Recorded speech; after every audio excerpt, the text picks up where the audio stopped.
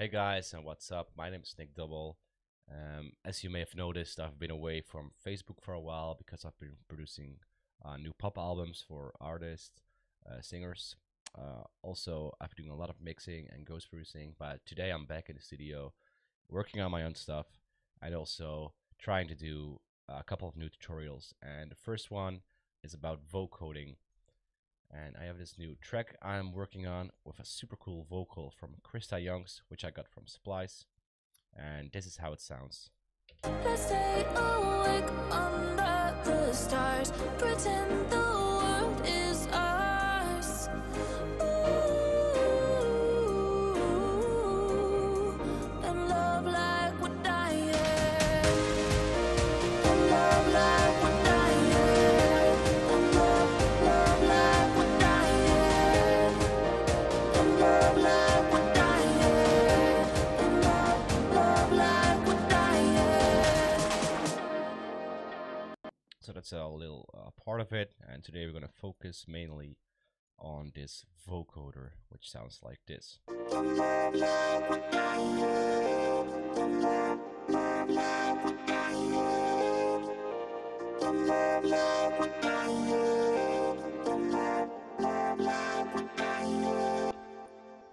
So first off, I have the original vocal right here. And love like we're dying. And this is on a channel named Vocal. Then to get the effect, we want to create like a second channel, like this one. And we're going to put on Vocodex to create the vocoded effects. Usually I like to go all the way with the wetness so we don't have any dry signal coming through, and I always put off, draft, and thread it. So now for us to have the vocal vocoded, we're going to get a synth. For this one I used Omnisphere, and it's just a simple init. So really simple, nothing too crazy. We could also try and use other synths, but today we're going to keep it easy and just keep on with the init. So with the synth, I'm going to put it here on this channel, and I'm going to route it from the master to the vocoder. And same goes for the vocal. I'm going to unroute it from the vocal bus. I'm going to route it to the vocoder. So we can only hear the vocoder for now. Then I go back into Vocodex and I choose one here for the vocal and two here for the synth. So the synth controls the vocal. We won't hear it right now because we need to have the chords play. And these are the chords. I copied them to the modulator synth for the vocoder. Let's put these on with the vocal. And love like we're dying. And love like we're dying. And we already see and hear like this vocoded effect going on. Now we can do a couple of things to change this vocoder. What I usually like to do is to go up with the unison, so it's like more people sing it, so it gets like wider, and usually tweak the pitch a little bit. But so let's see how that sounds.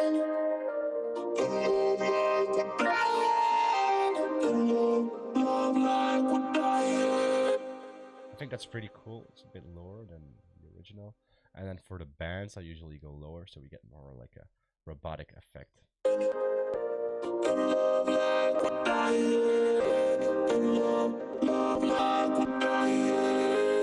I don't want it to be too robotic, so I'm probably going to stick around at 24. And you can always do different things. This is just my preference of working with this vocoder. What I can do right now is select this part with the vocal, and we can click record down here at the vocoder, and we can disk record, render to waves. So we have like the wave file into the playlist, and then we can edit and EQ some stuff out to make it even better, and also glue it more in the mix. Totally. So now I've rendered this, and we can see the vocoder has appeared right here. So I can mute the chords, and I can, with the vocal, I can put it back to the vocal bus.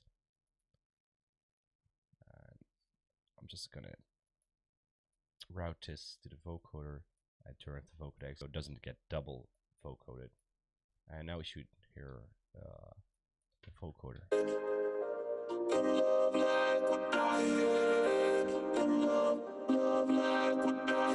Together with the vocal. Love like we're dying.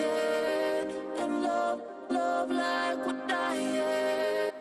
And it really creates some extra dimension and some thickness as well. So we get like a fuller and bigger mix, and we also have something new into this part of the song, so it doesn't get boring. Now only put on this EQ, which I did. Cut off some of the low mid, so we don't have a lot of that mudness going on, and I boosted a bit around the mid side, so we get like the presence of the vocoder more in the mix. Also routed the vocoder to the vocal bus, so it goes into the same compression and also de-esser as the vocal itself. Also, what we can do we have some parts in the vocoder like this, where the vocal doesn't actually sing, but the synth is still going on, and we can either use volume automation to fix that.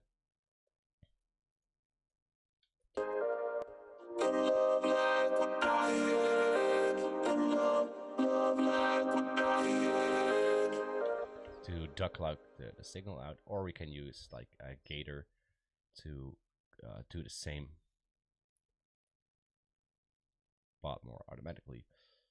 So, or we could do like a combination of both. So let me turn my gator right here, and if I have it at the top, everything will be gated out.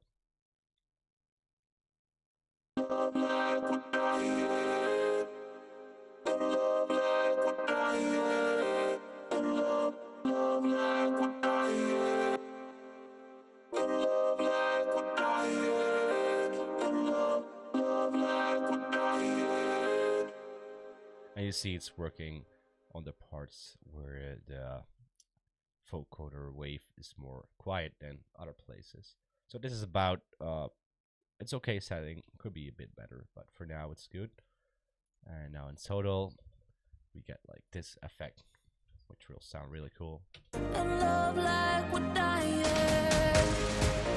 And love like we're dying. And love like we're dying. And love like we're dying. And love like we're dying.